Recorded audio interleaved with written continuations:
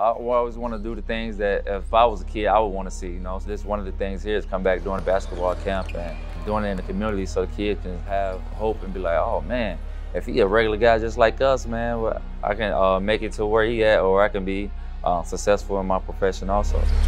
Moore chucks it up from three and knocks it down. Each one more. Moore will take. He got it.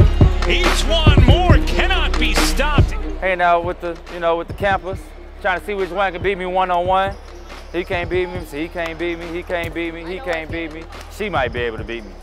Big girl might be able to. What's up? How you end up at the end, man? He's the shortest one, man. East Chicago community, of course I grew up here, stayed here my whole life.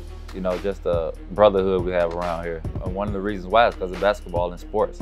Basketball is a way to unite everyone, bring everyone together. Of course, first and foremost is, where I grew up at, Guthrie Street, Harborside Apartments. I grew up and spent most of my childhood, and that's what molded me today. To be the guy I am. Like I tell kids, man, if I can do it, you can do it. There you go. Good job. Here you go. Hand it back. Oh, get it. Fingertip it. There you go. Man, let's get our handles right, man. Let's get our handles right. Y'all ready? It's harder to be, LeBron and Kevin Durant because they got a talent and, they 6'11", 6'8", that, that's hard to miss. But somebody like me, all you gotta do is work hard and, just have faith in any profession that you use. If you want to be a teacher, if you want to be firefighter, architect, whatever you want to be, if you work hard and dedicate yourself, you can do whatever you want.